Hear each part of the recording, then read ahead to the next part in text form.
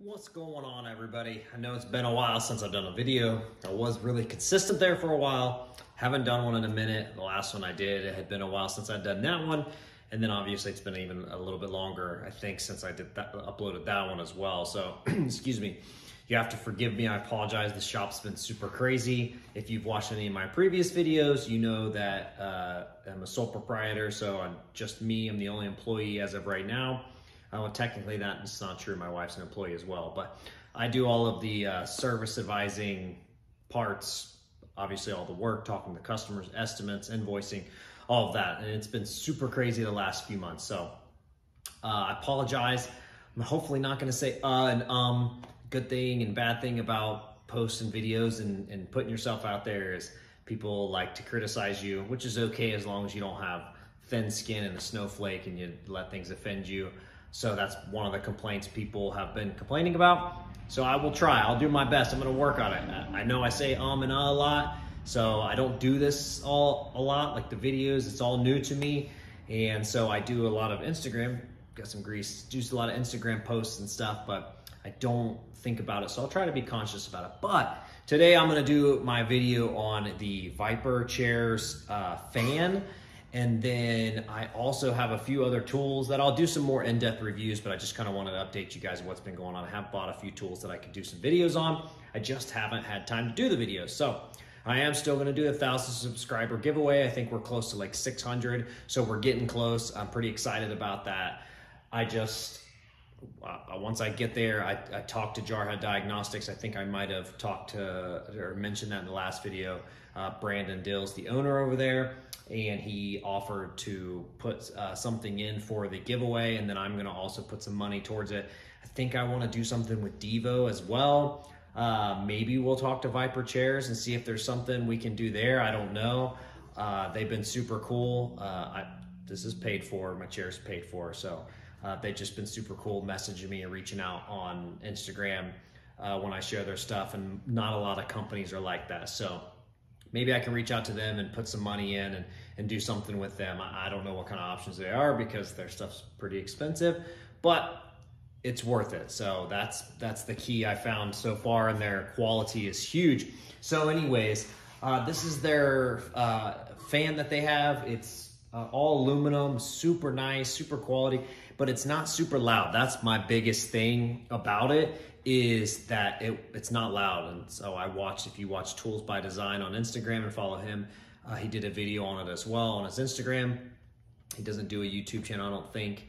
So that was one of the biggest key factors for me, is because it wasn't loud. You know, the drum fans, if you've been in the shop environment or any warehouse environment or around drum fans, they're super loud. And so that was one of my biggest complaints always. And I have a drum fan, it is just loud. So I did a video before I recorded this I just recorded the two fans just to see if you could even tell a difference, and you can. I actually recorded this video once already and left the fan running, and so you can hear the fan the entire time. So I won't do that this time. So anyways, let's go over the fan. So it comes with 3 legs for like a base and a tripod, but it also comes with a wall mount, which I think is what I'm gonna do. Is mount it on the wall because I don't have a lot of shop space, and until we find a new bigger location, I need my floor space. So I'm pretty desperate for that. You can actually see the drum fan back there. So anyways, one of the best things I liked about this as well is it has a dial. So it's not just high, medium, low, or high, low. So you can adjust it infinitely, obviously. So you can put it on just 10 and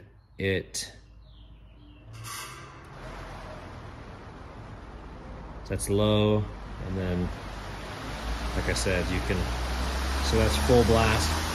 So obviously if I put the fan, or I mean, I said this the last time, if I put the phone in front of the fan, it's super loud, so it does pump out some serious air, but I'll try to do the side, so that way you can get a good feel.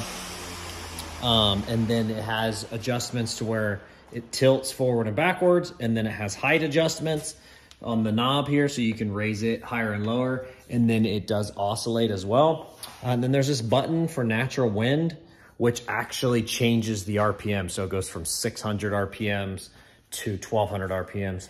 kind of weird, I guess, but I haven't used it, so I can't really say whether I like it or not.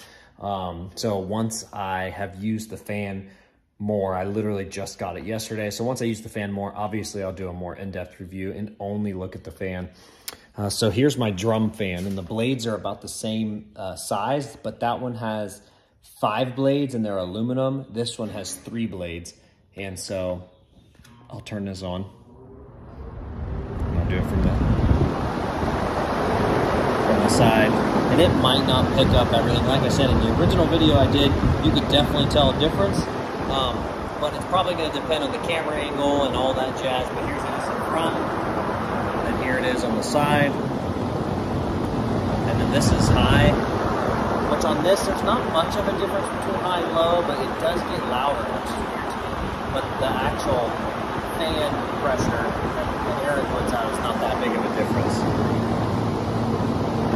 So, definitely a lot louder, which has always been, like I said, my pain point about those drum fans.